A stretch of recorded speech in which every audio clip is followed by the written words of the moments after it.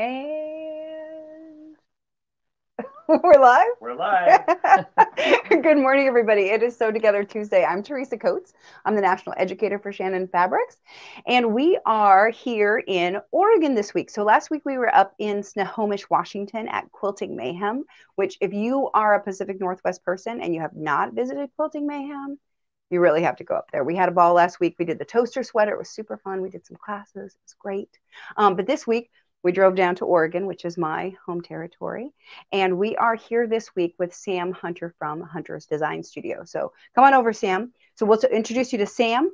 Want to get to, like, this is my buddy Sam. So we want to make sure that you guys know that if you share the video, at the end of it, we will give away a beginner box kit for both YouTube and for Facebook. So make sure that you share the video. Okay, it's a great little kit. It has 3 1-yard cuts with some pins, some needles, and pins, needles, I think, and thread. And so you'll be able to get started right away. It's fabulous. So make sure you share it. You want to be able to share with your quilting groups too, because we're going to talk about quilt patterns. Okay. Yeah. And how to make them work with Cuddle too, and not just make them all out of Cuddle, but kind of mix the substrates together. And it's going to be super fun. So thanks for being here, Sam. I appreciate it. Thanks for letting us be here. I'm excited because I haven't worked with Cuddle in this kind of way. So right. So I get to be the guinea pig today. Yeah. So this will be super fun because Sam is really good at designing things and I'm pretty good at sewing things. So we're going to work together and be able to show you all sorts of stuff. What do we got happening, Hawk? We're good. Okay. No, your face was looking like you were going to say something. I was worried something went wrong already. No. Everything's good. So anyway, so Sam and I have known each other. I don't know if we figured it out. It's a decade or so. At least it's a decade. It's a long, strange decade. At least it a really decade. Has been. So we met through the local quilt guild here. We both taught locally. I've used her patterns, and we've worked together on a few different things. We kind of wanted to share some of that. So how long have you been designing quilt patterns then? 12 years. 12 years. And your company is called? Hunters with an S. I'm sorry, guys. It's in the URL. It's a pain in the butt. I know. I won't ever do it again. Hunter S Design Studio. Hunter's Design Studio. So, and they can find you on the interwebs very easily, huntersdesignstudio.com. And if that is too much of a mouthful to remember, Sam Hunter Quilts in the Googles will get you there. Got it. Okay, good. So Sam and I have worked together on a bunch of different projects. And if you have seen me if you were with me at Quilt Festival at all, I was wearing the jacket. So can we show the jacket real quick? Because I want to talk about this. So here. So this is the jacket. So Sam and I worked over the summer to was it the summer that I was here that we made this jacket, I think? Has it really been that long already? I think so. So we made this one, which is one of her patterns. Which pattern is this? Yeah, this is 14 Hugs and Kisses. It's actually one of each of the quilts in that pattern. That is a pattern that has 2 variations that you can make or mix and match. Got it. And it was a finished quilt, and we cut it up. Yeah, we cut it up. We made it fit you perfectly. Yes. Teresa is the queen of alterations. She is the person that knows how to make something that it doesn't quite fit actually look like it was made for you, because at this point it actually was. Yeah, it was. It totally was. So this one is her Wild Friends pattern, which I've worn it at a bunch of different shows and people talk about it. So this one, let me see if I can turn this guy so you can see the back of it. Super cool. So it's this beautiful quilt that was made out of ombre fabric, cotton fabric, and neither of these are lined with Cuddle, but that's my next task, is I'm going to make a quilt that is backed with Cuddle, then cut it up and make a coat out of it, because I think it'll be even better. So I'm really excited about it. So she has done quilting patterns for a long time, and I've made some of them. I gave one to my mom. She recently quilted it finally. And so she's been doing this for a while, and she recently came out with these new patterns that are smaller and are appliqué, and I really do love them. So today we're going to talk a little bit about that. So we did this one a couple of years ago. We did the Noel one, which this is a sew one, but she did the Noel, and that was or Noel the gnome. Noel the gnome. Good Noel the gnome. Yeah, I am a big wordplay geek. I love wordplay. I like using words in funny ways. I love getting words onto my quilts. And one of those ideas that just sort of popped out of the ether, it's like, oh, if I take Noel and put a G on it, then that's Noel, but that's like gnome. Right. And then I could do a gnome with that. So I did Noel. It was a great pattern. A year later, I came back and added Boo to it. We got Boo over here on the wall because why not have a Halloween gnome? Do you want me to take it down? And then after Boo, it kind of exploded into a complete seasonal catalog. Got it. So the Noel came out, and we did that one. So we did that. We showed it on a Sew Together Tuesday in December of 2020. I was gonna say it's 2 years ago. It's been 2 years. So these came out just over the last 6 months. So Boo would have come out at the end, the Halloween time of 21. And then I started finishing off the seasons and got through them sort of early this year, right before summer. Got it. So when they were designed, Sam made them for cotton. So come back over here really quick, Hawk, and let's show these really close, because I want to compare the two. Yeah. So this is the original one that Sam made for the pattern. So you can see it's all just done with cotton applique. So these are cotton pieces. And then these samples were done, all of the Cuddle samples were made by Naomi Stewart, who is our brand ambassador up in Montana. Rock star. And she is a rock star. She made these, and they are so great. So we're going to talk about how you can incorporate all of these different kinds of fabrics and notions and everything into here. The sew one is my favorite. It's got all sorts of fun stuff that we'll talk about. Yeah. But Naomi rocked sew. She embellished the heck out of it. She had a party with the embellishments. She did. Really it was great. Amazing. They're just, so what we want to talk about is how we're going to do it, and basically the differences between the two. So the Noel is where it started. Noel is where it started. Went from there. We were talking about, so you really like words, and you did a book that was all about words too, I did. Right? It was called Quilt Talk. And so I used it to make some of the placemats, and there's some fun things. So it has its own alphabet in it, which I think is super cool. And one of the cool things is that you have it on your arm. Oh yeah. And we kind of have, so we both have make tattoos. Yeah. So we are the make girls, is what it is. Which I think it's super fun. So hers came first, but I didn't steal the idea. No, not at all. I might have, just been inspired. Yeah. Here's the thing, guys. Everybody owns their art differently. It's okay. It's okay to have your version of it. Yes. I don't feel the least bit I don't know, stingy about sharing the word make with my friend. Good. We're both makers.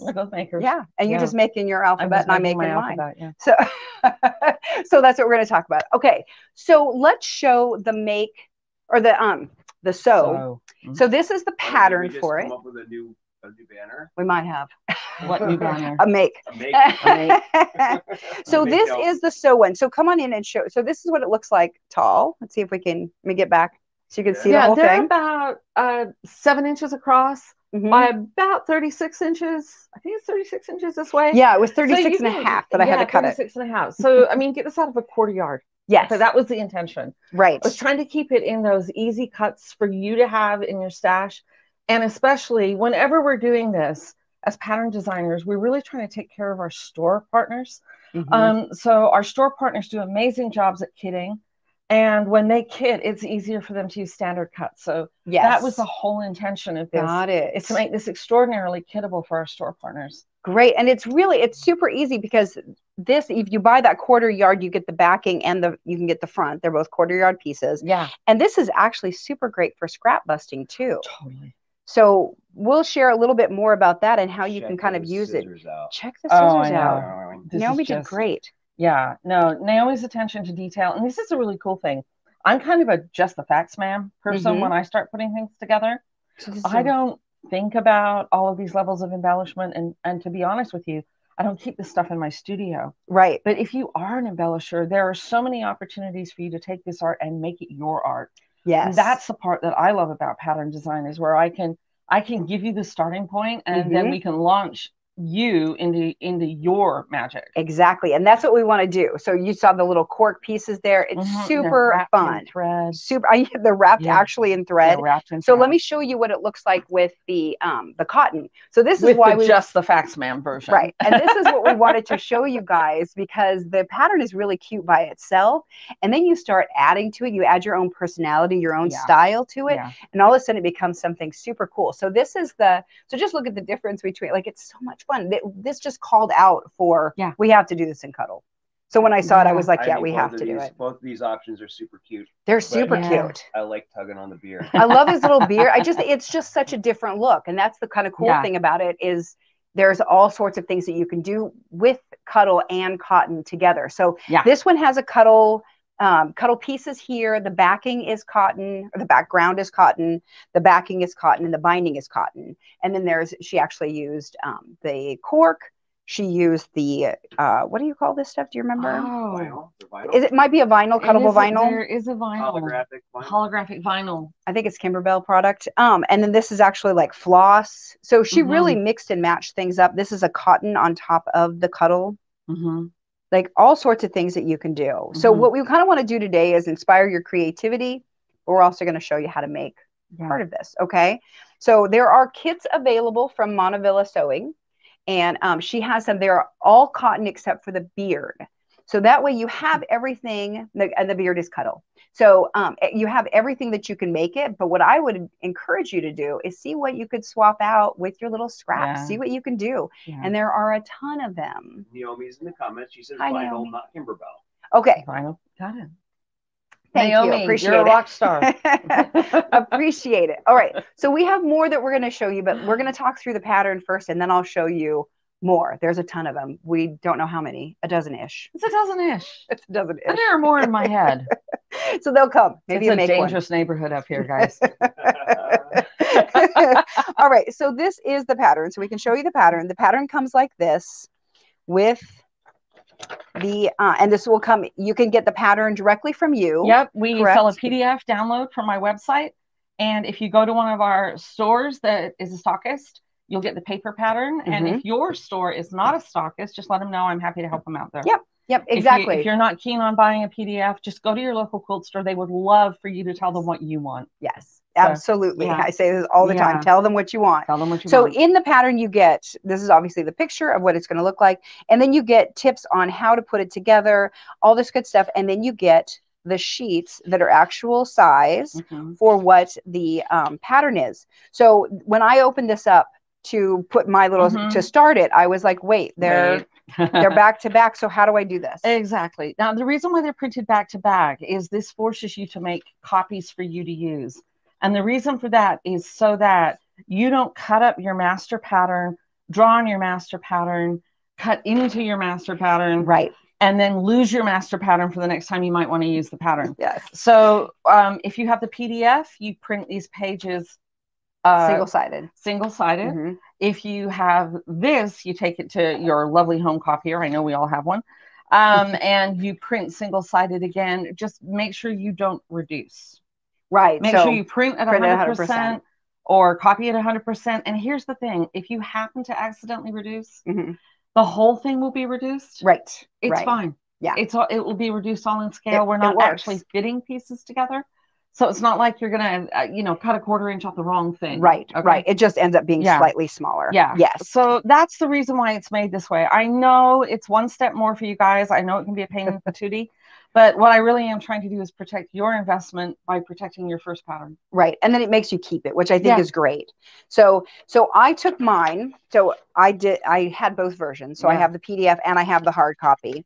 And so what I did was I printed it out, single-sided, like she said, and then I taped it together with the tape that I have. So it ends up being, we'll lay it across the front here, a full-size pattern. Exactly. Which is life size. Right, which is great because then you just get to actually put it together this size. So I don't cut out any of these shapes, right? No. Okay. So this is used. So this is used to create the patterns that we then cut out of the fabric and stick to the background. So I started it yesterday, and I'm going to show you where I'm at. Okay, so come on in over here, huh? Okay, we're okay here. So this is where it started. So I made mine a little bit wider. So in the kit, it comes at 9 inches. Because she gives you a yard of fabric or a 1/4 yard of fabric in the kit from Montavilla. So that's what I use. That's what these fabrics are. So I got that and I just basted it together as is. So eventually I need to cut it down, but I'm going to put it together like this so that I could then cut it down so that I center it right. Okay. So I backed it with Cuddle and the front is the cotton that's in the kit. And then I used a batting that I had in the studio for in between. And all I did is spray baste it down for now. And then I went around and zigzagged the edges. So that was the first thing that I did to get it started, was with that 9 inch by 36.5 inch, I think is what it is. You chop off a little bit of the end of the 1/4 yard, baste them together. So this is something that I noticed, and we're going to talk about this throughout, is what's the difference between the cotton version and the Cuddle version, is that the Cuddle version, I just basted these together. But when you put it together with just cotton, what do you do? With just cotton, I make it like a classic quilt. I make a quilt top, and then I layer it, and then I quilt it. And I'm going to say that with an asterisk, because then I pay to have it quilted. And then I bind it. Okay. Right. So with Cuddle, we're doing a lot more with spray-based. Yes. And then bringing it together at the end, using the edge stitching and whatnot to be part of the holding everything together. Exactly. So this one, Naomi did the same thing that I did. She quilted the back, but she quilted the backing first and then put the appliques on. Yes. With the cotton, you'll notice that the appliques are put on and then it's quilted. Okay. And that holds these pieces down, because I noticed these aren't stitched around the raw edge either. And you can. This is an option. And again, I'm a just the facts ma'am kind of a person. So I use the Warm Company's Steam a Seam as my fusible webbing in all of these. And it's got a really good grip on it. This is also a wall hanging, so it's not going to get stressed. Right. It's probably never going to get washed. So stabilizing this edge with additional stitch is not a necessary step. And I prefer that cleaner edge aesthetically, but if you don't, then you add stitching. Right. It totally is. Yeah. It's something that you get to make the choices about. Yeah. So I think that's what's great about these projects. Yeah, it's really why I wanted to show them, is because there's so much flexibility in what you do, and it's really about what you want to do with them. So I really like this, and I'm glad that she was able to quilt hers. I didn't have time to quilt it or have mine quilted. So, okay. So last night I started, like I said, and I got the little tomato done. So cool. And I did a little stitching here, and I tried to get it to show, but I think I'm going to go over this with like embroidery floss or something, so I can see it a little bit better. Yeah, definitely. Because it's just a little bit sunk in, even though I used water soluble. You could still see the lines, which is great. Yeah. But I do kind of like the green lines on it. Yeah. So then the thing to point out here is, in the pattern, this is actually a separate piece of fused on stuff. So in this particular case, the way Teresa's technique worked, she eliminated those pieces. Right. And we get to make those choices all the way through. Yes, exactly. Like the same with the spools. She used floss here instead of two pieces. And eliminated this like highlight line that I use just to like bring a little dimension into it. Exactly. She took that off and she put the actual thread on it, so we don't need that line. Which is super fun. Yeah. Naomi says, I layered the top and the batting, then quilted, then appliqued, and then added the backing. Yep. Oh, okay. So she added the backing afterward. Oh, interesting. Thanks. Yeah, see, all the ways you can do it. And we have so much latitude on a wall hanging. Yes. Because it's not going to take wear and tear and stress and stretch. Right, exactly. So so we're going to walk through the next couple pieces, because we got the pin cushion down here. You'll notice that I did try to get the nap to go the right way. Oh, I like that. Okay. And then the feet are Cuddle as well, and the body is the cotton. So in the kit, you get, let me see if I can pull this out. So I used this. Kristen makes such a nice kit. Oh, it's such a nice kit. It's lovely. This is for the binding, which I can use Cuddle or I can use that. It comes with the double-sided fusible like you use. So you iron it on, pull it off, iron it back on. And that's what I did with this. And then this is the SF-101. And then you have all of these different little fabric bits. Let's see if I can flip that over. Oh, wow. Look what a nice job she did. Yeah, really nice. Okay, so I took a piece out of here. And there's also a beard piece that goes in there too, right? Yes, and that is this piece. Oh, that is a fun beard. Okay, so that's what we're going to use for the beard. Sherpa. All right, so next we're going to do the beard, and we're going to do the hat. And we're going to do the hat out of Cuddle and the beard out of Cuddle. So let's leave those here. But if you're doing it with just the Cuddle, so all of these you can swap around however you want to. She tells you what they're for in the design. Yeah, but you got all this stuff in here to deal with. Super fun. Okay. So just so you know what you get in the pattern. The kit is available at Montevilla Sewing.com. Yep. And if you go under patterns, you'll be able, or I mean fabric, you'll be able to find it. Yeah. Okay. So, oops. That one I'm going to put aside too. So we're going to work on the beard and the hat is what we're going to do. Okay. And then we would have to do the nose after that, but that can come down later. Yeah, well, the nose is the last piece in that series anyway. It's on top of all those things. It's perfect. So we'll start with that one. So we're going to do it the Teresa way. Okay. And we're going to get this ready. So the first thing we need to do is to trace out the pattern. And we talked about this a little bit. Whoopsie. On tracing it out and which way. So right now, you can go ahead and turn it on. Yeah. Right now, it's right side up. This is what it looks like when it's done. Okay. That's we'll talk about it in just a second, Hawk. Hold on. So the pattern is right side up. It's how I want it finished. Yeah. If I am putting SF101 on the back and then fusing it down, I need to do it backwards, we need to do it backwards. And the reason for that is where SF101 has a side that feels like fabric and a side that feels a little bit gritty, like somebody put salt or sugar all over it. Right. Okay. And you don't want to actually draw on the gritty side, but the gritty side is the one that is going to fuse up. So if you think about this is the right side up, and if we had this going, it's going to fuse up that way, right? Because I'm holding the gritty side. Then we do that. Whoops. Yep. To draw out the pattern. Right.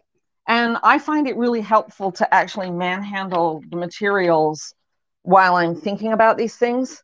Yeah. Just like, okay, this is going to go here, and this is going to right. And then we do that. Because it's the physics of which order does it go in. Yeah. So if you're using the SF101, so if you're doing it with Cuddle, you have to do it this way. I think it's pretty much going to work the same way as long as you draw on the not sticky, not glue side. Yes. Of the double. Oh, the double-sided is fusible on both sides. It is fusible on the other side, but you still want to draw it backwards because again, the first fuse that goes on is onto the back of the fabric. Got it. Okay, so you still want to reverse it on this. Okay.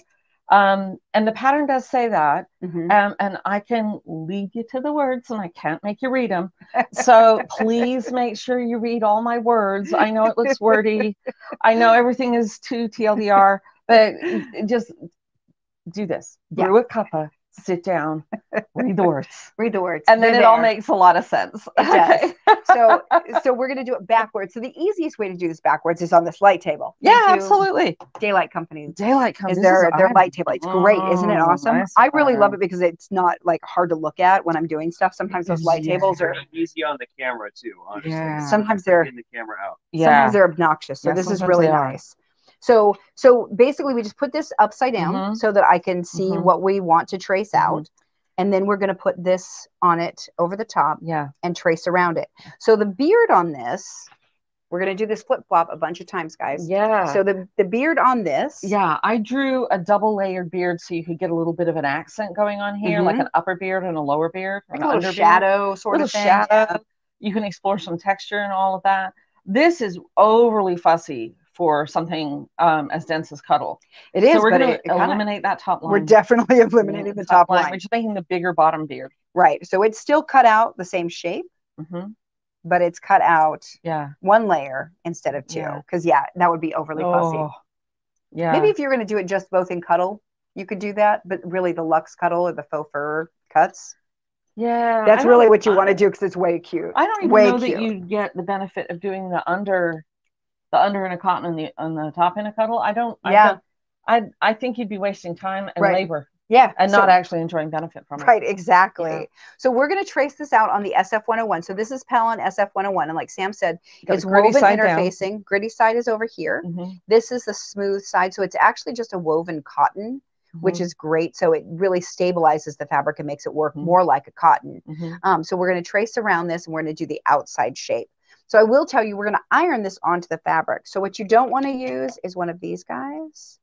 Yeah, you don't want to. Or one of these you don't guys. Want to do anything that irons off. Nothing with the friction markers, please. I have a tendency to go at it with just a plain old ballpoint. So these are like a big 0. Okay, like don't do that.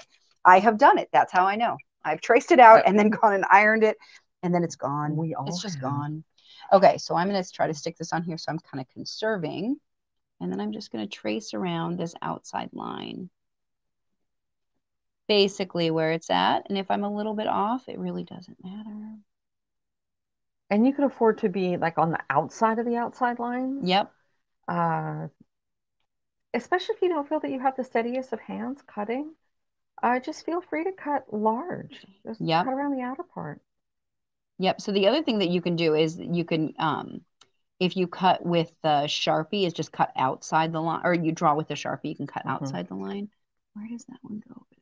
There we go. Yeah, it's a little dense right in there. Because I didn't cut off my sides. Yes.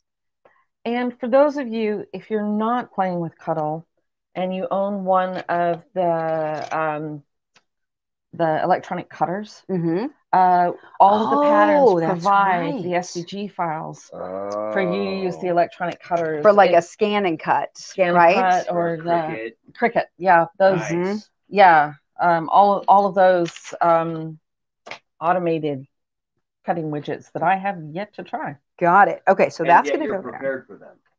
Yes, actually. No, and here's the thing. And again, it behooves you to ask as a customer. Do you need a bigger piece of that? I am going to get a bigger. I've got one. Do you have one? Yeah. Okay, because I have a bolt. I've got some. A customer wrote in and explained to me that fussy cutting some of these really tiny pieces was sort of out of the skill set of her older hands now. Yes. And she said, have you done SVG files? And I wrote her back and I said, I actually hadn't considered it, but let me put that on the list of things to consider.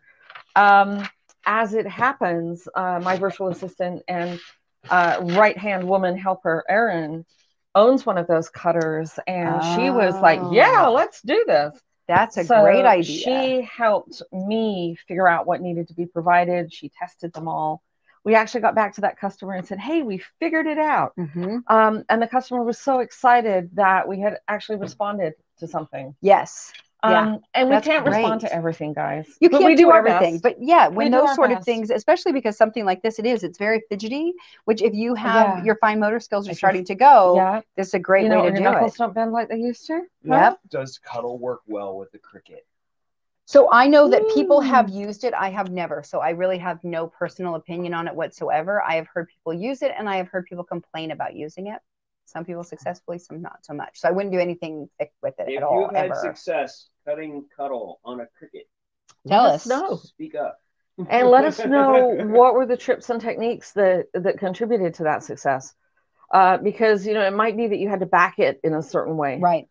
Where are the files? Those files at? They're actually in a link in the pattern, a passworded link in the pattern that downloads from my website. And so if you buy the pattern, they can get it. Yeah, if you buy the pattern, you can get it. And if you didn't buy the pattern, you can't find that link.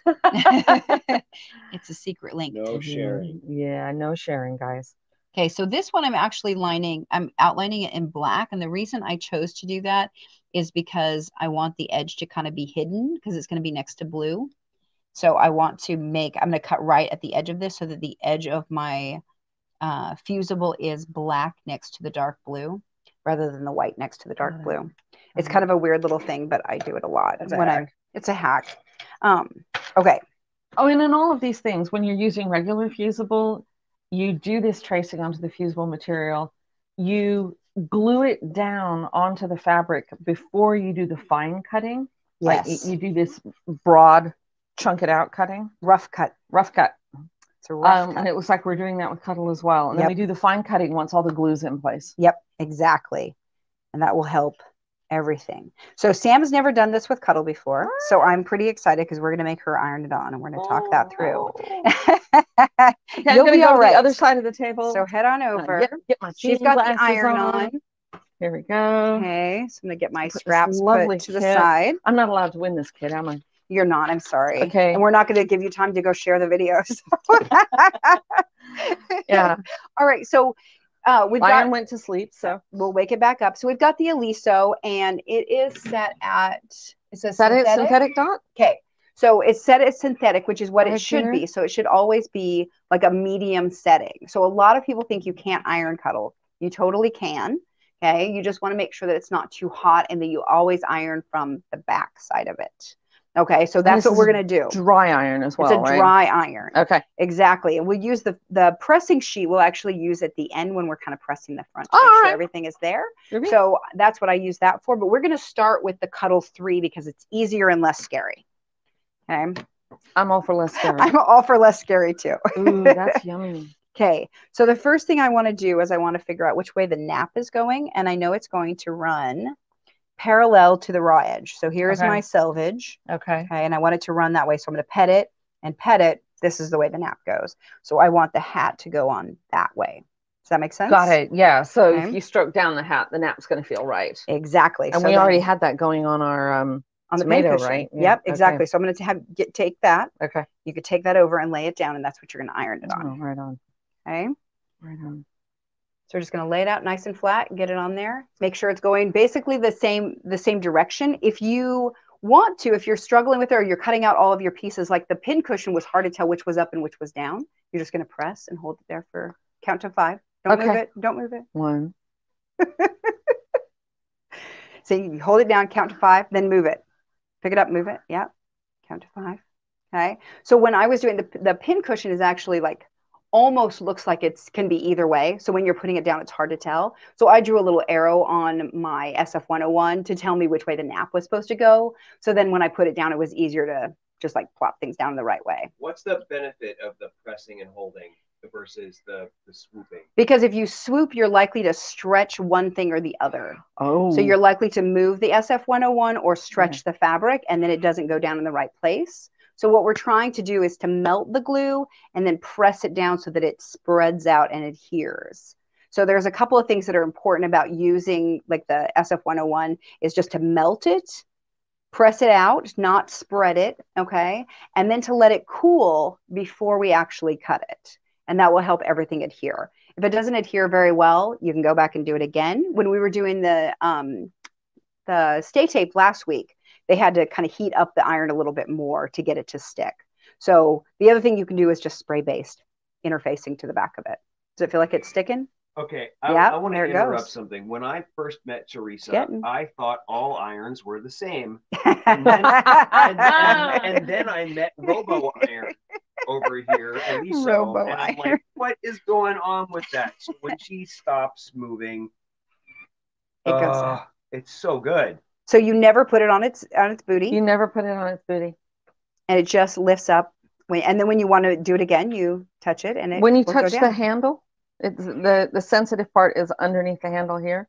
It sits. You let go and it stands. Yeah. It's amazing, right? And let me just tell you, when I was writing Quilt Talk, Eliso kindly sponsored me with an iron. And it saved me. I was doing, because it's a foundation paper piece alphabet. Right. I was blowing up my arm with so much ironing and hauling the iron lifting up. That having this iron absolutely saved me. Yeah, I love mine. I've had it for a few years now, and it's great. I've gone through a couple. Yeah, fancy Cadillac of irons, in my opinion. It really is, but it's so worth it. It's just lovely. So if you have especially wrist issues, because the lifting it up is really hard, then this is a great thing because it has weight. So just pushing on it a little bit, like you have extra weight on it, and then it will never burn because it just lifts up. Yeah. Great. And one of the other things is you don't necessarily have to pick it up to put it over. You just slide it and let go. That is my favorite. Slide it and let go. Okay, so I'm going to take that back from you. I think it's just about ready. Okay, but it just still felt a little lifty, but I think we're. Oh no, I think it's good. I think we're good. I think it's good. Okay, so now we're going to do the same thing with this one.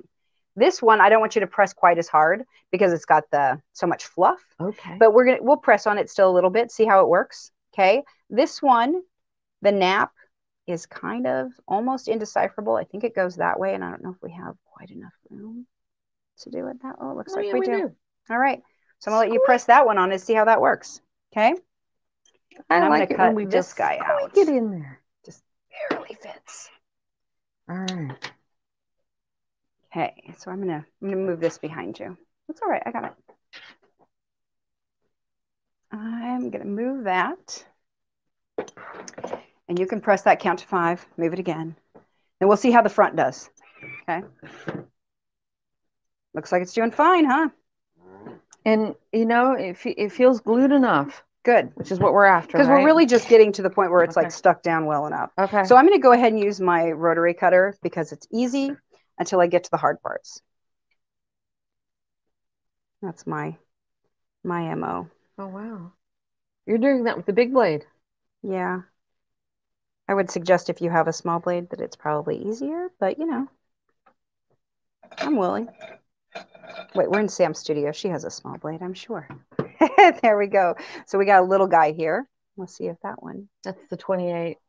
Just makes the curves just a little bit better. However, the available part of the blade isn't quite as deep as it is on the 45. So if you've got super thick things to go through, that might not be as lovely as you want it to be. Right, because what she's talking about, and this is totally true, is the amount of space between the blade and here is smaller on this one than it is on here. The same with the 60. The 60 gets even bigger. You have more, you have more blade space here, which is great when going through thick layers. So this one you wouldn't want to do more than one layer. And if you want for comparison, there's a 60. There we go. Okay. Oh, wow. Okay. All the varieties. Got to have all the tools. It's true. I have them. They're just tucked away into boxes. Well, that's why you come to my studio, because I have the stuffs. Exactly. Oh, speaking of studios and stuffs, not only do you have the stuffs, you can actually find the stuffs. Oh, yeah. You want to talk about, am I jumping the gun on this conversation? No, go for it, because, how nicely organized this space is. It's not a huge studio.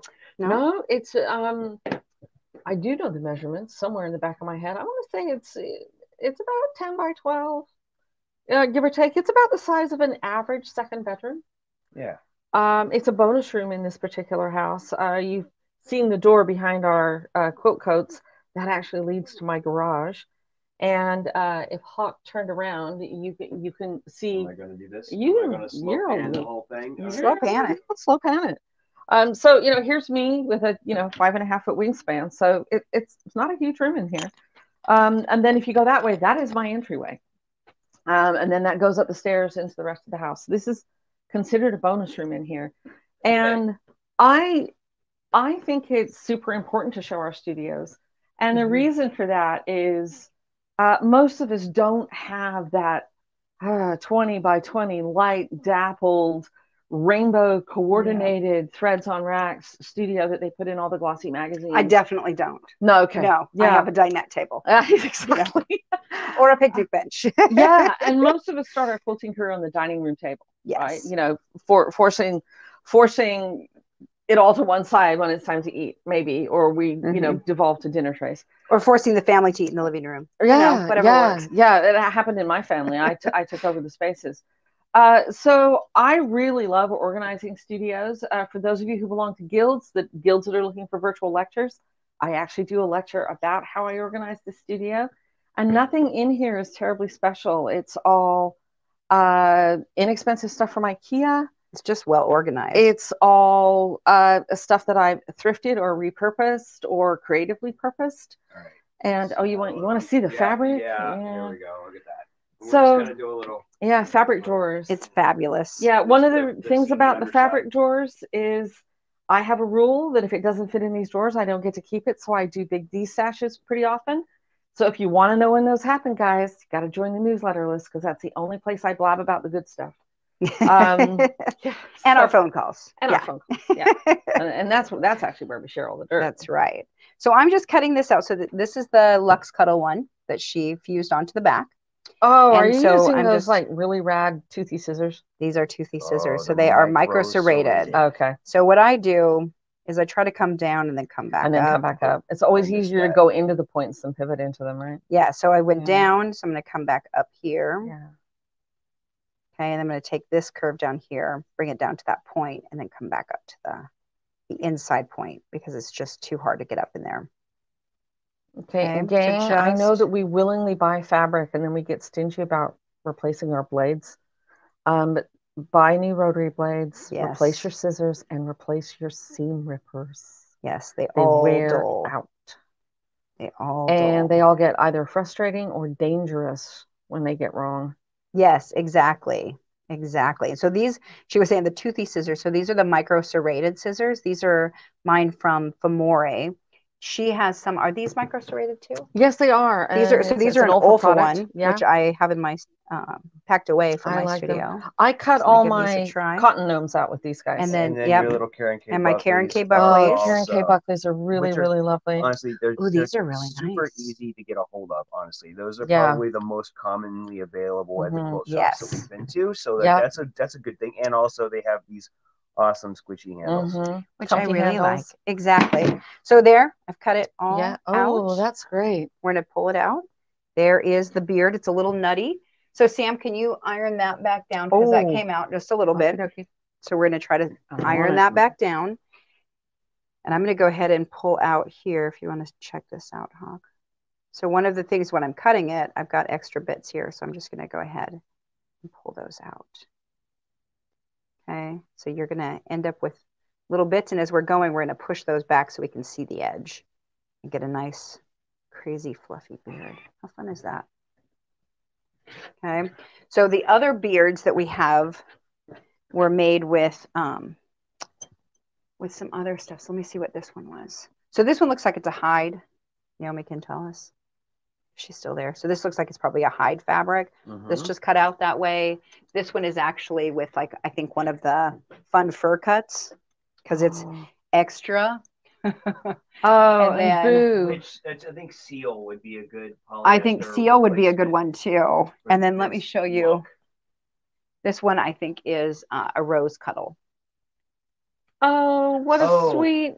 You see, super cute, the little swirly bits. Swirly bits. Yeah. It kind of goes with, roses, love, hearts. So flowers. Any of these work really well. So you can see we're going to use 4 different kinds for the beards. It doesn't have to be one kind of cuddle. It doesn't have to just be like the fun fur cut. So if you can't find those, you're okay. Use something else.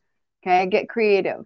And we've got a super, super long beard on Boo. I mean, I think he's all windswept. Yeah. Yes, I like that. Right. Yeah, that might be the fun fur cuts, and this might be something different. Yeah, we'll see what Nemo says, because you can see that. That's so cool. He's pretty great. So use what you have or what you can find. Okay. Yeah. All right. So we've got that ironed on. And since it's wall hanging, it's not likely to be washed. So exactly. Using the acrylic faux fur fun cuts isn't necessarily a deal breaker here. Totally fine to use the fur cuts. You can find them at quite a few different little quilt shops will have those fur cuts, and they just come on a piece, and I can't remember how big the piece is, but it's just a small piece that will totally work to make a few of these beards. Like you don't have to buy a 1/4 yard of it, because that's the reason that we came out with those fur cuts, is because nobody really needs a whole 1/4 yard or a yard unless you're making something big or the whole series. If you made the whole series, right? Then you might need one of our stuffies. Okay, so now we need to put this guy together. All right. So how do we do this part of the sticky? So this part is going to be different. So tell me how you would do it on cotton. On cotton, we would have our fusible product on the back, and we'd still have a paper layer here. And so we peel that paper layer, which exposes the glue. One of the reasons I like steam seam is the glue is then tacky. And what the nice part about it is you can press it down and it adheres temporarily. You can pick it up and you can move it. It's repositionable until you add the heat. Very cool. The other thing is you can do position everything, even the layered pieces, like the accents on the letters, and then iron it down all in one. Got it. Okay, so that works really well. That's a really nice reason to be using steam and seam. Got it. That's super cool. Tackiness. Right, the repositionable. And I think that's what scares people. That's what I like about the Odif. The basting spray is it is totally just repositionable. Like people are like, what if I get in the wrong place? That's all right. We gotcha. It's always sticking to the side you spray. Yeah, I mean, it's really obvious that a lot of these products were developed by people who are also had the same fears. Yes, exactly. Right. So we're developing these products that help us be more successful with less stress. Right. That's what we want. So now we're going to get this little beard down. And I'm going to just kind of look at, so we have the pattern that we can compare to. Yeah. So we just kind of look at it and figure out how it goes. So if you kind of side by side it, here's the top of the beard. So we're going to come over here. We could go down just a teeny bit if we wanted to. But again, look, this is your art. You get to do it your way. Yep. And this is only 3 letters, S-E-W, whereas like Noel is 5 letters. Right. So the real estate to get these letters scattered in, yes, they're a little bit bigger than they are in Noel, but you have a bunch of room here. If you decide, well, I really love this houndstooth that I put in the body and I want to show off a little more of it and I want to get that, beard up a bit, you can make that movement. Yes, absolutely. You can make that movement. That's kind of why. So I didn't have, I had to make mine 36.5 because that's what I had of my backing. Yeah. But you could totally make this, you could cut it at 40 inches, put this on here and then do whatever you want. Yeah, you go with the fabric. So you have some, you have some leeway. Which would, again, allow you to explore more notion objects, right? Add notion objects. Oh, totally. Put in notion objects you of can come up with your own choice. Yeah. I'd put a little rotary cutter down here because there is a note that this whole thing could actually end up being the center of the quilt. Oh, it could 100%. Be. Yeah. Yep. Oh, is that one open? Yeah. You have the different blades than I do. Yeah, I have the blades that you have to close. Teresa has the blades that close for you. Yes. If you are not good at closing blades, you must buy the ones that spring back. Yes. Okay. Everybody, count your fingers. Count your fingers. Count your toes. Don't lose any. If you take a workshop with Sam, she actually extracts money from you if you leave your blades open too much. She says kindly and softly. Sort of like a swear jar. But it's a blade jar. Yeah. Yes. Okay. Actually, I always give it to the food pantry. Oh, that's very nice. All right, so we're going to stick his beard on. So one of the things too, when you're looking at the pattern, is you're kind of able to see what goes on top of what. So you could see like this was the size of the blue that I cut out, but his beard covers it. So you're not going to cut out just this part, the blue here. You would cut out this whole thing. Cut out the same with the pin cushion. You cut out the whole thing. It overlaps. They overlap, but you can see by the color or the patterning which one is on top. Does that make sense? Okay, so I can see this one, then these two, then this, then that. And also the pattern instructs you when you start laying it out which order to do it in. Look at that. So the unders go under and the uppers Isn't she smart? And hey, just she wrote it in the pattern. Just like she said, just read the pattern. Just read the pattern. All right, so we're going to put this on, and I'm going to spray base this on. Okay. And so I'm going to spray base it, and then we're going to stick it on. I'll let you stick it where you want it. Okay. And I'm going to spray base it how I want to. So this is the OD 505 spray that I like to use. This is a new can I just got at Montevilla yesterday. And you want to use a fresh can when you can. So don't buy the big cans if you're not going to use a bunch of it because it doesn't store forever. Okay, it's good to know. They tend to gum up the nozzles when they're old. They do. So technically, you're supposed to take it and spray it. Spray it out done. To clear the nozzle. Spray it to clear the nozzle. Yeah. So when you're done, if you do a whole bunch of spray basting, then you spray it upside down, and it will clear that out, and then you won't get a gummy nozzle. And you do that with spray paint too, gang. Yes, exactly. You know, in case one of your night activities is getting out there and spray painting things that shouldn't be spray painted.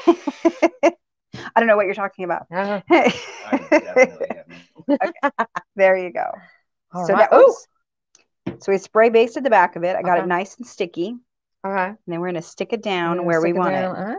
You're going to have some sticky fingers when we're done, but it's okay. All right. It washes off. Not the first time. Okay. I'm kind of liking that guy. Okay. All right. So now I just realized. Oh, yeah, I know, guys. I don't have, I apologize for not having a microphone today, but we figured, you know, we only have two microphones. The two ladies were the important folks. Okay, hold on. I forgot to get white thread out. Let me get white thread. I'll try to speak up. Okay. Sorry. Okay, so let me get my white thread in. So I did kind of a weird, I don't know where my thread goes. All right. Well, that's not how you're supposed to pull it out. Disappeared in there. So we'll use the dark thread for the blue. So as you know, I don't really switch my thread colors around too much, except for something like this. We're gonna stitch on top, and it's gonna show. So if I use the black thread around that beard, it would look terrible. Okay. Yeah. So we're gonna use white. Yeah. Sometimes those are the choices we make. You know, sometimes it's ease, and sometimes it's beauty. Yes, exactly. And this time it's gonna be beauty because we want it to look right. So we're going to stitch this down, and you have a couple of different options. So you could use a straight stitch, but nobody really wants to. I think I need to get those scissors sharpened. Ooh. They are just tearing my fabric or the thread right there. Those are my old guys. There we go. Okay. Perfect. These ones might be those were a little fresher. Put them here so they don't get glued. Okay. So I'm going to thread that, and I am going to leave the dark thread in the bottom because I want dark thread for the back of it because it's dark blue back there. Okay. So kind of weird, but it works. So I'm going to clear that out of the way, and then we're going to take this over and sew it. Oops. All right. Let's take the hat because we don't need that yet. So I do these one at a time is what I do. So On the cotton, you put the whole thing together and one big fusing session. Right. Yeah. Okay. So this is totally different, is that this builds up a little bit at a time. And especially because I'm going to intermix the quilting, cotton, and the Cuddle. So they're going to kind of go between each other. We're just going to build it this way. So there's a couple of different stitches you can do. So we're going to show. So this one right here is the blanket stitch. And Michael's got a banner that we can stick up there that tells you the numbers on what they were. For BERNINA, so this is 1309. Right, the stitch number is 1309. So can you come up here and show this, huh? There we go. So it's under, so if you have a BERNINA, it's under this section here, which I think is quilting. And then it's this stitch right here is the blanket stitch. I always have a hard time finding it, so I wanted to show you guys. So you knew where it was, and then this is the stitch length that I liked. So I tried around a little bit, tried a few different ones out, figured out which one I liked, and stuck with that one. So that one's 4.5 wide, 2.5 long. On my baby lock, it's a little bit different. So make sure that you play around whatever your machine is so that you can find the one that works best on your machine and what you like. Okay, so that's this stitch right here, the blanket stitch. So on this one, I wanted it to show, so I did the blanket stitch so you could see it. On the feet here, I actually did the zigzag because you can't see it. And we can't. Yeah, you can't see it, and that's fine. So this one is a zigzag stitch that's 3.5 long, 3.5 wide. This is the blanket. Again, this is the zigzag. So that's kind of nice, as it just hides in there and you can't see it at all. So if I'm going to be able to see it, I want to take the time to do the blanket stitch. If I'm not going to see it, a zigzag's faster. So guess what I'm doing this time? Zigzag. Yeah, because like I can't see anything here. Can't see anything. I can't see what I'm doing. Okay. Okay. So I'm going to bring this over here. I'm just going to stitch it down along the edge. Okay. So let's come over here. Help me find that again when we're done. We're going to switch this to a zigzag at 3.5 and 3.6 because that's the way that works. All right. So now, I'm just going to stitch this. Did you adjust the foot pressure? I did. I lowered the foot pressure because that seems to work better with the BERNINA. So I lowered it down to 50 instead of 70. And that helps quite a bit. And what's that fun tool that you're using in your right hand? This fun tool is my by Annie Stiletto, which is a lovely little tool that helps me. So I do have this set that it'll pivot. So we'll kind of pivot along here, and I will tell you that there is a bunch here that I'm going to be like, oh, I don't know where I'm sewing. I'm just going to try to tack it down. There we go. Okay, good enough. What's your general idea for seam allowance? Nothing. Nothing. No seam allowance. You're basically trying to get right at the edge. Just trying to, yeah, I'm trying to go right over the edge. So you can see here, here's the blue. There's the white. I'm just trying to get that to go right over the edge to make it flat. Okay, because that's what I want it to do, is to just hold it down. And just kind of move this stuff out of the way a little bit. And we're just going to work our way around this. And will it be perfect? No. Do I care? Not at all. Will you be able to see it in the Sherpa? Right. No. So we're just going to get that to tack down. I'm a big fan of being relaxed about things that don't require being uptight about. Yeah, don't be uptight about it. Come on, one more stitch. Oh, dang it. Hold on, I have to hand crank it because it doesn't want to do one for me. Okay, let's get these down. We're going to work our way around. So this is totally something that, depending on how futzy you want to be, you could be a little futzier, but I'm not gonna. We'll just work our way around this. This is the pain in the rear part, right? Is it? Yeah, it's kind of because you have to go back and forth. Yeah, you're going up and down the zigzags. The whole thing has to kind of change directions. Right, so I just keep twisting it is what I'm doing. So I'm just twisting. So basically what I want to do is get all of these parts nailed down. And I'm going to go around his whole beard and come across the top. The top doesn't matter so much because it's going to be covered up with his hat, right? So what is your, so I'm going to do this. What's your technique for the letters? Because the letters we're not going to get to, and I kind of want to talk about those. So the letters are really shapy. Yeah, they are really shapy. And again, going back to me being a Just the Facts Man quilter, I cut them out and I cut out the accents and place them on top. And because the fusible web is robust, just glue it down. Just glue it down. Right. So do you have to do those little accents? No, you don't. For me, I like the additional detail.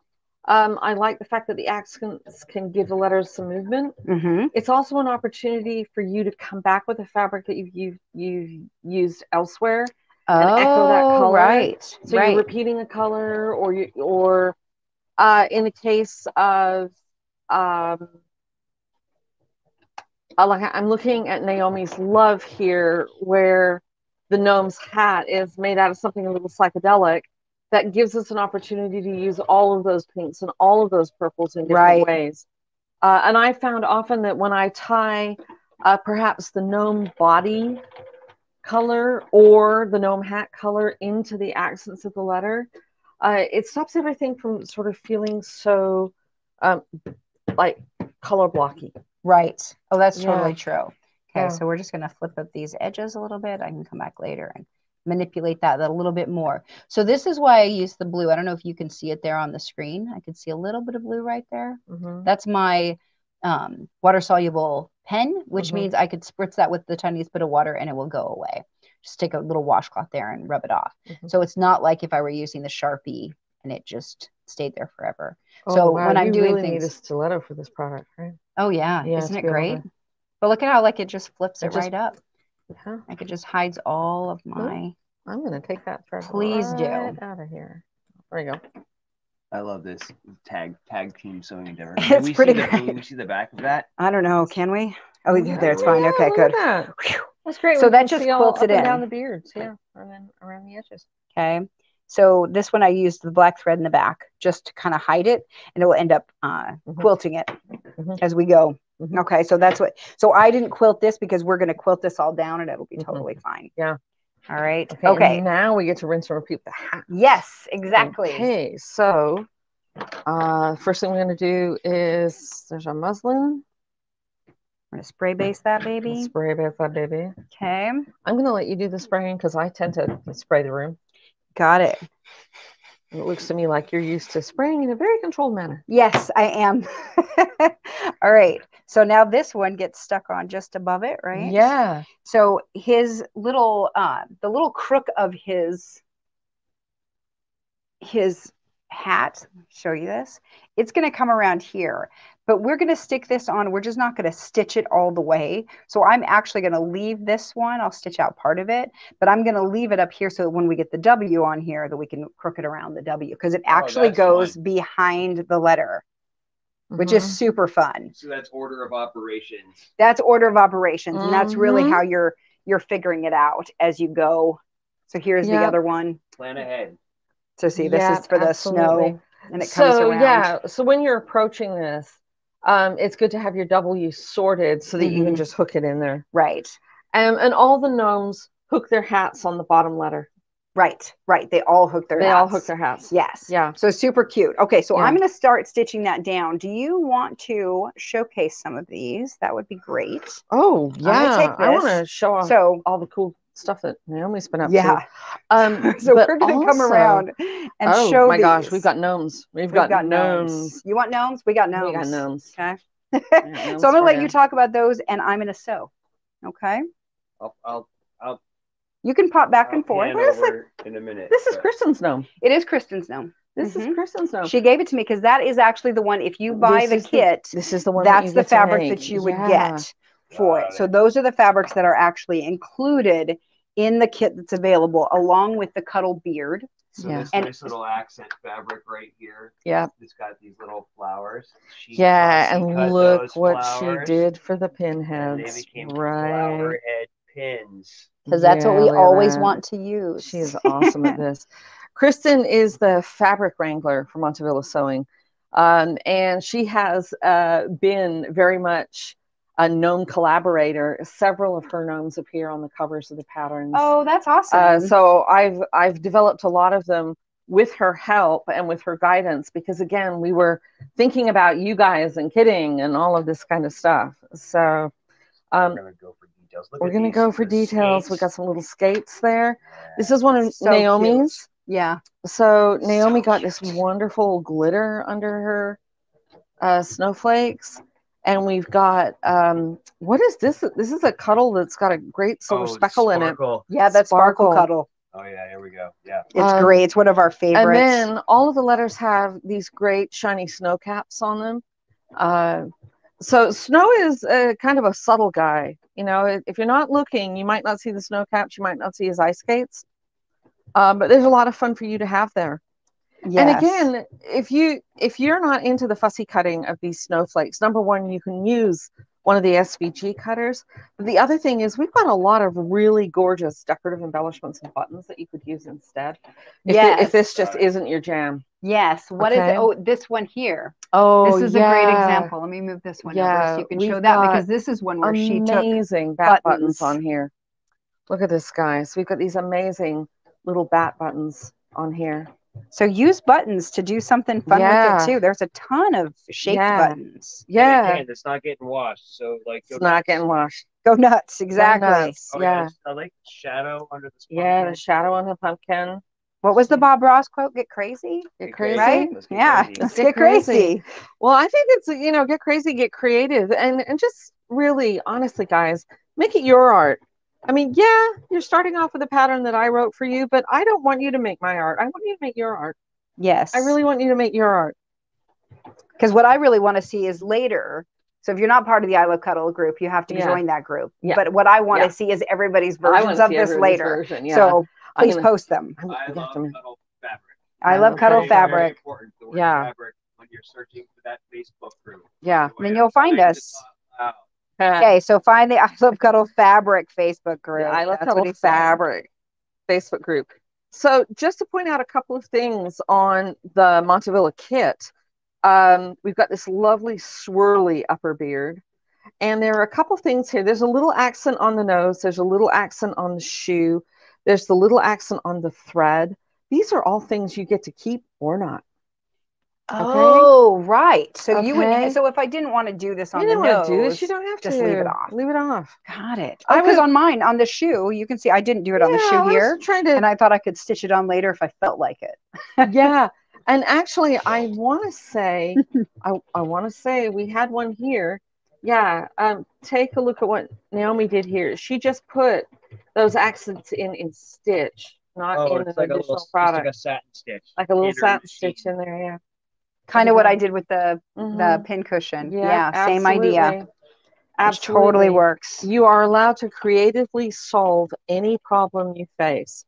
And here's Naomi's awesome. So we've got cork for our thread spools. We've got this so much fun. Lovely, lovely thread texture right here. Variegation. Yeah, this is wrapped with it feels like a bit of a pearl cotton, actually, a pearl weight. And there's a little variegation in there, which is kind of how thread spools look.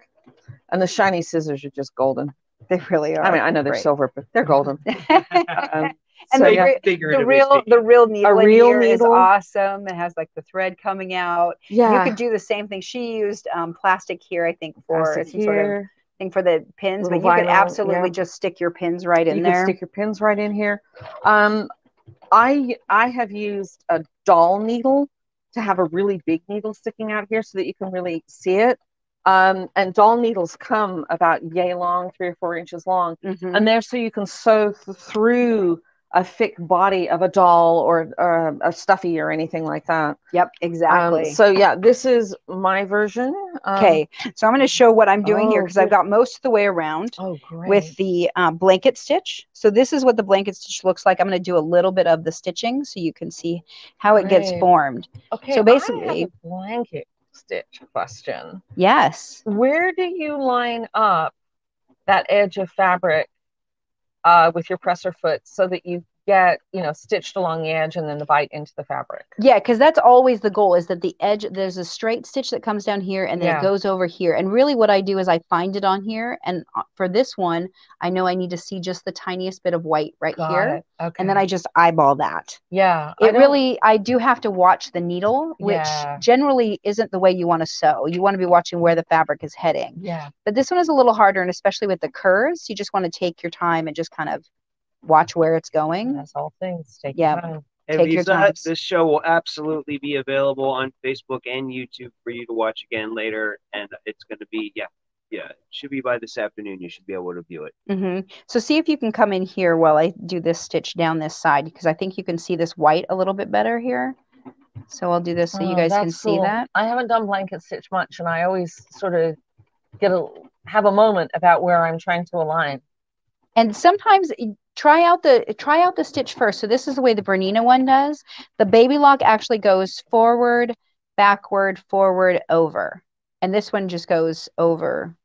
Okay. Forward, over. Okay. Yeah.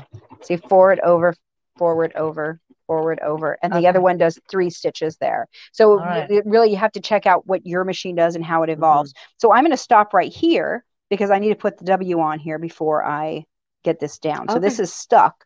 I'll just lift it up, put it back down where I want it to be. You don't want to stitch yourself into a corner. I don't want to stitch it down so that the W doesn't get to hook, because that's the cutest thing. Naomi and Mary are both going to do the Gnome next. Awesome. Oh, cool. Okay, so there we go. He's the original guy. So there's his hat on. So now I'll need to stick a little nose, and then I'll just keep working up. Yeah. Okay. So that's how that works. So if you have any questions, is there anything that's come up in there, Hawk, that we need to answer? I think we're fairly good. So we're doing all right. But at this point, you haven't quilted any of the background. Right, and I'm not going to. You don't need to, because it's not. You're already over the batting limit. Exactly. Right? So when you are quilting, you need to quilt it so that it holds the batting together. And all packages of batting will tell you how close it needs to be quilted. So that can vary between 4 inches and 10 inches depending on the batting itself. So you need to read your package to see what that is. This is close enough that as I do the sew up the top here, all of this is going to be close enough that if I should wash it, the batting isn't going to fall apart. Really. And that's why you quilt it at all, is for you quilt it for the look of it, but you really quilt it so that the batting doesn't fall apart. So if this is quilted close enough, I don't have to. I could go back in here, and if I had a fun stitch on my machine, I could do some things. If I felt like, free motioning something, I could. Yeah. That's never going to be my thing. But I tried. I gave it a valiant effort. All right. Quilt by check. Yes, exactly. Quilt by check. Quilt by check. Let me bring these over, and we'll show those a little bit closer too, and then we'll go through some of the here's other Noel, patterns. which is our guy for the next season. Well, actually, Noel, we actually can squeeze in some Thanksgiving gnome action before we get to our Christmas gnome action. And here, guys, you can make one of these in an afternoon. Totally. And we're quilters, so we think we can make everything in an afternoon. But this you actually can. You actually can. Yeah. And we were talking, like you were saying, you could use this as the inside, like a panel for a quilt. You could do a few of these. Yeah. I think they'd be really cute next to each other. Yeah. And this is the one that I made a couple of years ago for Sew Together Tuesday, when we did a Christmas episode, and I talked about a bunch of things. I gave it to my sister, so she has it now, and I can't show it to you.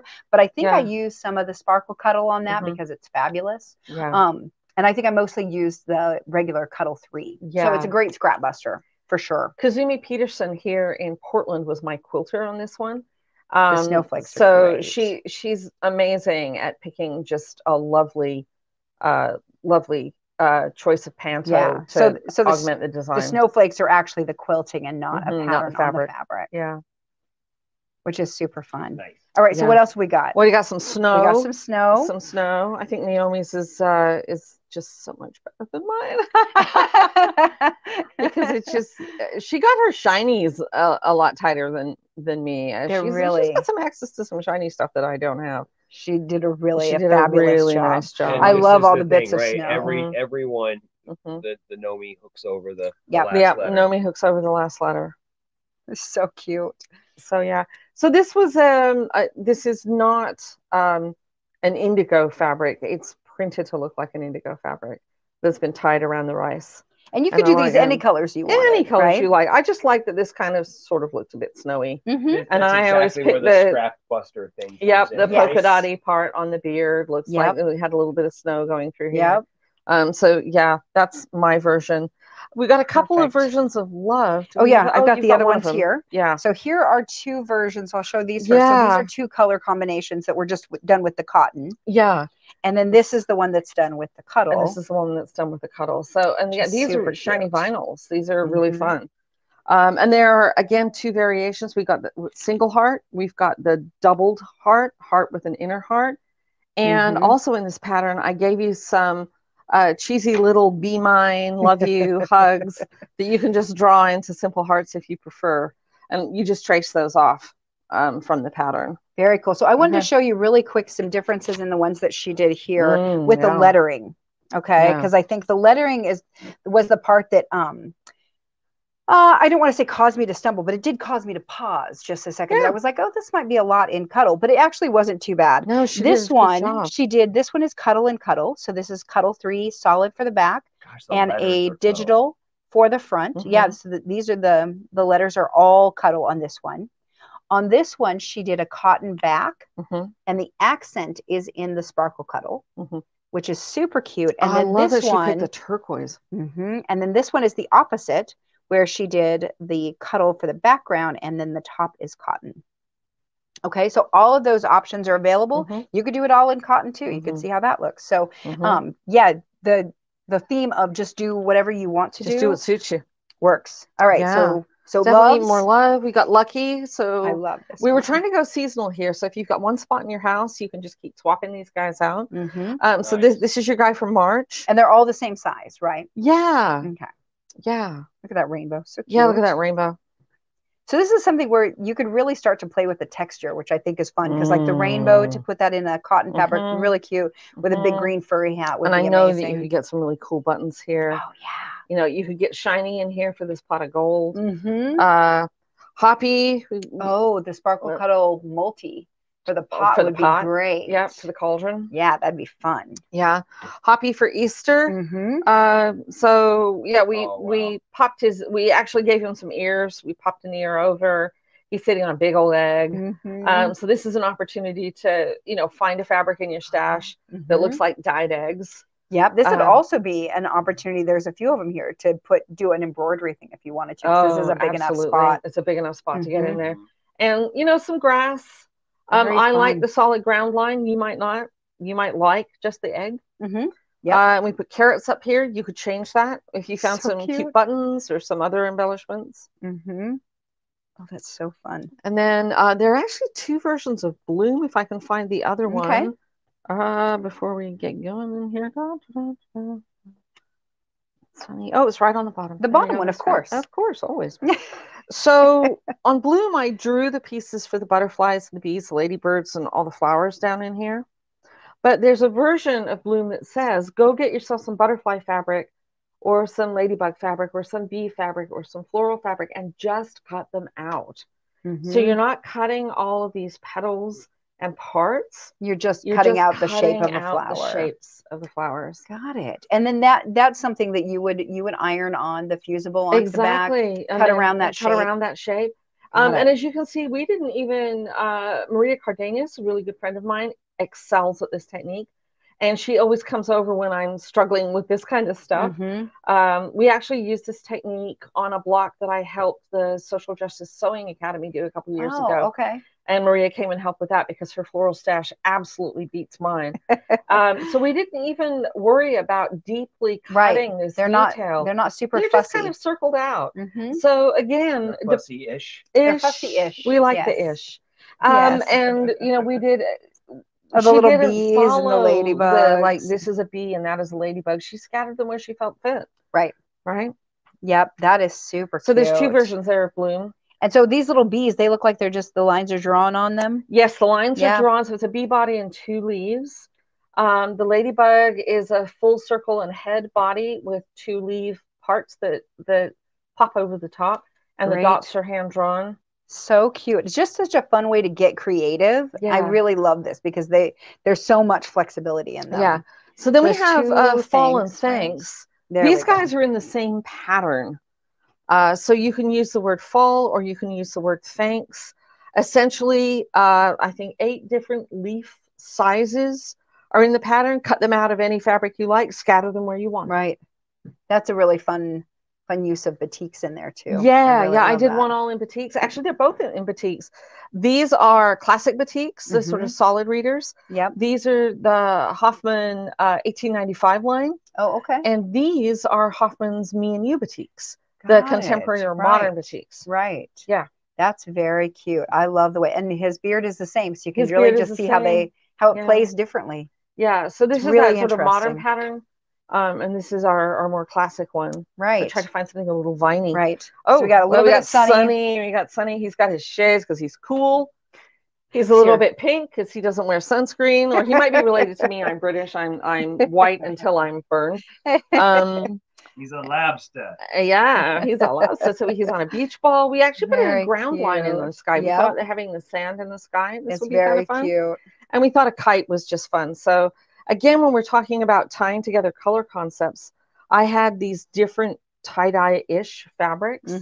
So one in his swimsuit and his hat, and another one up in the kite in the sky. Binding. I repeated this guy in the binding and also in the kite tails. Very cute. You could stitch this line. I did it hand by pen. Oh yeah, it'd be a great way to, you could do hand embroidery or stitching it with machine or whatever. And just to let you know, as a pattern designer, the fastest solution that I can photograph is usually the good one. Right. Because I'm never on deadline. I'm always like hugging it. Right. And then we've got Kaboom, which can be interpreted either as New Year or 4th of July. So, or any other fireworks holiday that you want. Yeah. So we've got a night sky on this guy. He's still wearing his Christmas hat. He's probably still got his Christmas hangover going on. Great question. Is there an alphabet pattern that you could just make your own? That has been suggested. As yet, there is not one. As yet, there is not one. If you bought all of the patterns, you might have most of the letters. You might have most of the letters. Oh, that's mean. That's mean. Yeah, it is. But that is that. We'll definitely put that one in the idea vault. Yeah. Okay. And this is Noel playing it straight, which I added to the Noel pattern because I thought Noel was funny, but I realized some people might not. Right. Some people. It definitely it goes over some people's heads. The wordplay wouldn't be comfortable in their world, and that's fine. So I actually made it with a slightly shorter pattern and rescaled it, and I think we took out a star and all of that kind of, and that's all in the pattern. If I can jam more value into a pattern and give you 2 options or something like that, I do my best. Yeah. I do my best. Well, and I think that it's great because these patterns in particular are so easy to manipulate for yourself and to use the stuff that you have, what you want to do. Like you said, if you want to spell it a a little bit funky, or you want to, go, play it straight. Play it straight. Noel, it's fine. You can do it. These are great. So I'm really happy with these. Let me show you where this ended up at. Okay, cool. Let's get these guys out of the way. Okay. Let's see if we can lift those up and over. It's a weightlifting thing with that. I tell you, they got heavy. So this is where I'm at with mine. I'm gonna have to lint roll that baby when we're done. Okay, here's the cute little beard. She's coming with a lint roller. Yay. And then I'm going to make a little nose and stick him on here. So if you're part of the I Love Cuddle group, you'll end up seeing this guy when he's finished.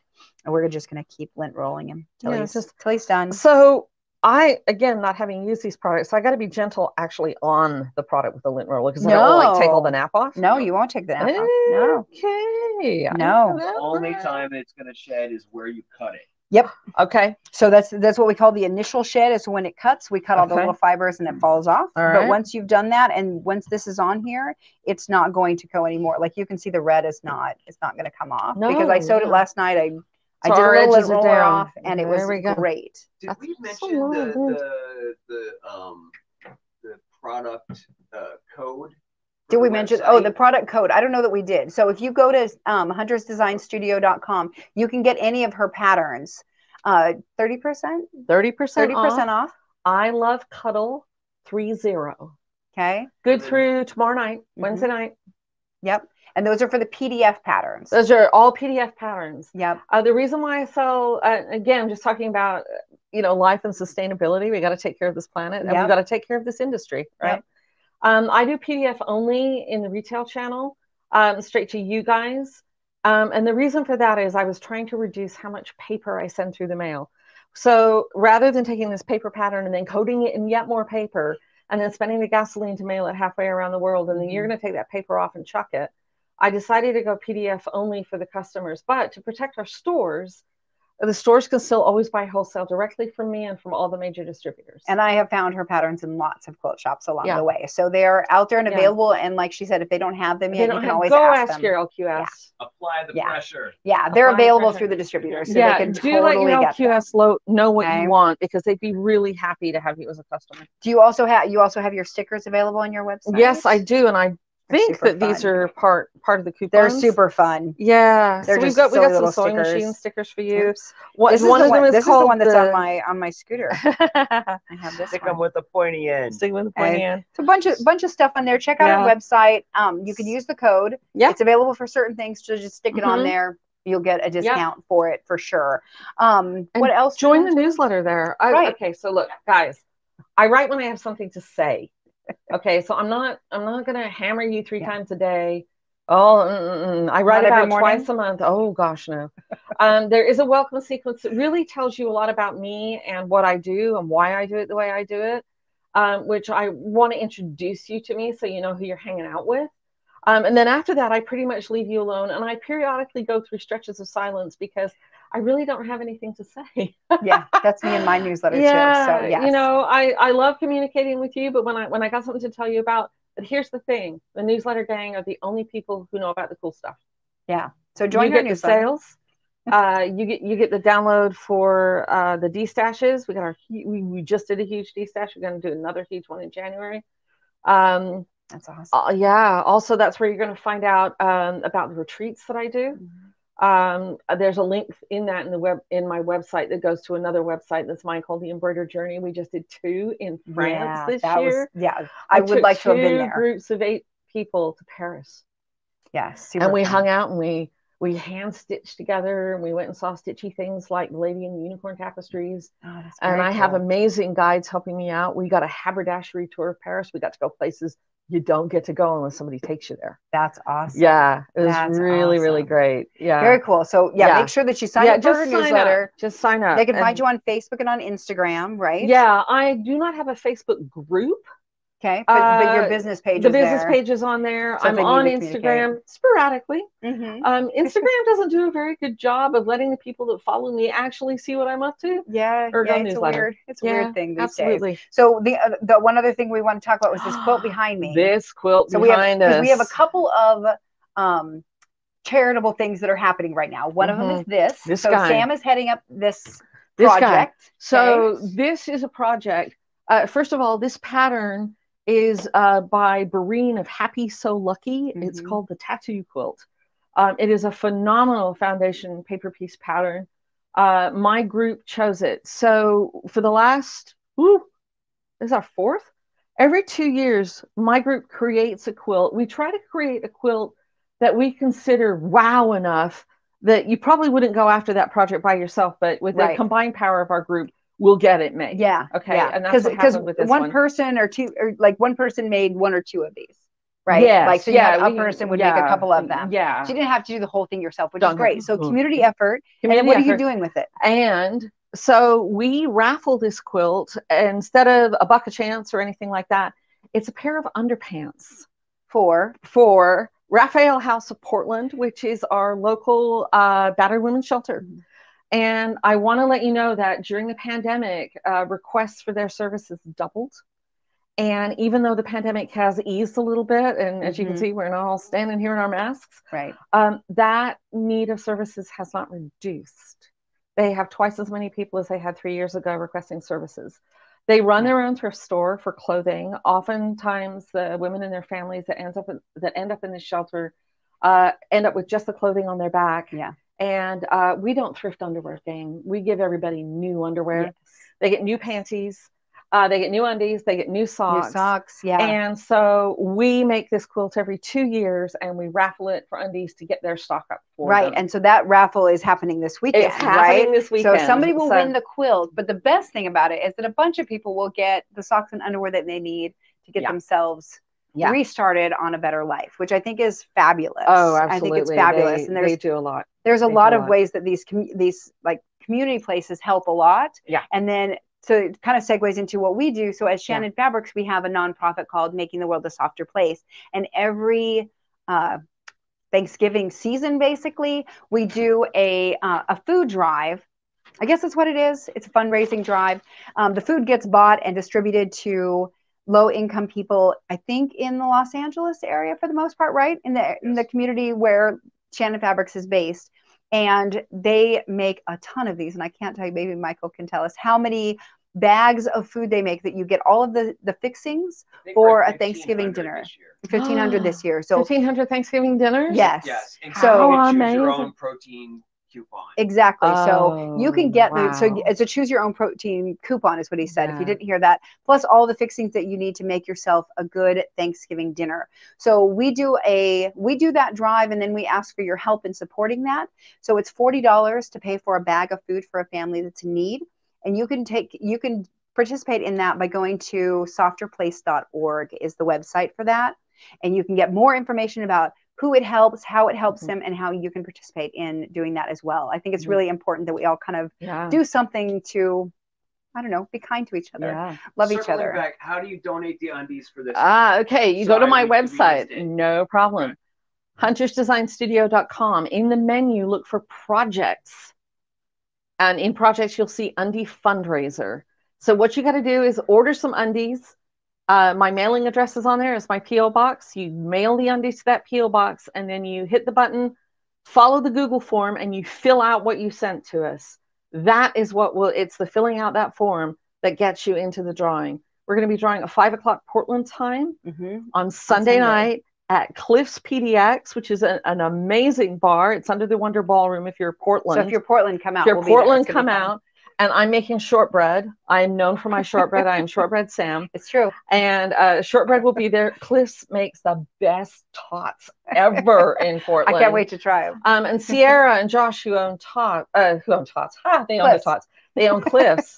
Are super big supporters of a lot of really great charitable causes in Portland, including Raphael House. Nice. They already have a great relationship with Raphael House. Raphael House will be there also at 5 o'clock to take away our haul. We're currently at, I'm so excited, 1,500 undies. Nice. We've never had one quite this big before, but we've also never gone national with it before. It's great. So if you can help out, pitch in a couple pairs of underpants, you have a chance to win this glorious thing. So that's right. It's the folks in my mini group. I'm probably going to miss somebody, but let me just say it is Corey and Brittany and Kristen, who works at Montevilla, and Marcy and me and Chris and Aaron. Wow. And Maria helped out. Nice. And Sarah has been doing a lot of stuff behind scenes. And Nancy Stovall of Just Quilting PDX, who's one of the best quilters we have here in Portland, custom quilted this specifically for us. That's really This is an example of the strength of her work. And all of this time and products. Oh, Ruby Star gave us the fabric. Very nice. Ruby Star decided to give us the fabric. Because as beautiful as this is at a distance, it's really phenomenal. You really got to see the details. It's phenomenal close up. So really, I think part of it is like we can all do so much when we work together, which I think is just really, it's an important thing to remember is that, we're not in this alone. I made 2 or 3 blocks in this quilt, and they were a project. And they're really lovely. I would have to say, I was really grateful other people were making them too. Yeah, no kidding. No kidding. That is just beautiful. Yeah. I like that one. Moxie. Yeah. That's the one that I have that I need to make. Yeah, I'm the heart. That's very lovely. All right. So make sure you go to huntersdesignstudio.com. You go to projects for that. shannonfabrics.com/blog for the blog post that have all the information about this, the tools that we used, the patterns that we used, all of that good stuff is in that information. And then of course you can go to softerplace.org for information on the food drive that we're doing for Feeding the Impoverished, which I think is fabulous. And having gotten these meals before, it makes me really happy that we get to do it as a company. Then we need the giveaway. So we should have a giveaway. Do you want to give me back the box? About this beginner okay. So we have a couple of winners. Ideas. So we are Gina F on YouTube and Betty S on Facebook. So Gina F on YouTube and Betty S on Facebook. Correct. Is that what I said? Okay, good. Trying to remember those things is hard. Okay, so make sure that you reach out to us. You can get a hold of us through Facebook, or you can email us at info@shannonfabrics.com. Send us your mailing address, your phone number, all of that good information, and we will send you a beginner box so that you can start working on some Cuddle projects. There is a booklet in here that I wrote that has 6 different patterns in there that will help you get started working with Cuddle, and like I said, some of the tools to get you started as well. So it's a great beginner project, as well as one that you could gift to somebody who is just wanting to learn how to work with this stuff. Oh, that's cool. Yeah. I could be your friend. Yeah. Sam is volunteering there. So thank you so much for joining us. Again, I see if I can find the cover. I can't. I don't know where it's at. Here we go. For the Gnome project. Oh no, this is my copy. Here we go. There's the back of it. There's the back of it. It's somewhere. No, it's not really helpful. Okay. But thank you for joining us, Sam. I really appreciate it. This is super fun. This has been just a blast. It's great. So make sure that you check out her website, ours, and then join the I Love Cuddle Fabric group on Facebook if you are there, so I can see what you make, because I want to see you get clever. If you are interested in getting the kit, again, it's available at Montevilla, and I will be there tomorrow on Wednesday. That's right. Wednesday from 3 to 8 p.m. Is that correct? Yeah, that's right. 3 to 8 p.m. It's on my schedule. So come and sew with us, and we're going to be there just being goofballs and helping out. Yeah, exactly. So, we can help you put together some fabrics for this too. And then we'll be back next week. Hawk and I will be in Medford, Oregon. No, not next week. 2 weeks. Next week's Thanksgiving. Yes. We're just getting food prepared. So next Tuesday, we're off. Okay. There's no show next Tuesday, but the next one, I think it's the 29th, is we're going to be at Green Sew and Vac in Medford, Oregon. So we're going to head down south. I'm going to hang out here for a little while, see family and friends. And then we'll head south, go to Medford. And there we're going to talk about using your machine to kind of generate your own embroidery pattern. We'll be working on the snowman pillow. So that's going to be super fun. It's going to be totally technique based again. And I am excited. So you can join us 2 weeks from now at Medford. If you are in the local area, and if not, you'll find us here 10 a.m. Pacific time, live on Facebook and YouTube. I think that's it. Are we good, Hawk? All right. Happy Thanksgiving. Thank you. Happy sewing.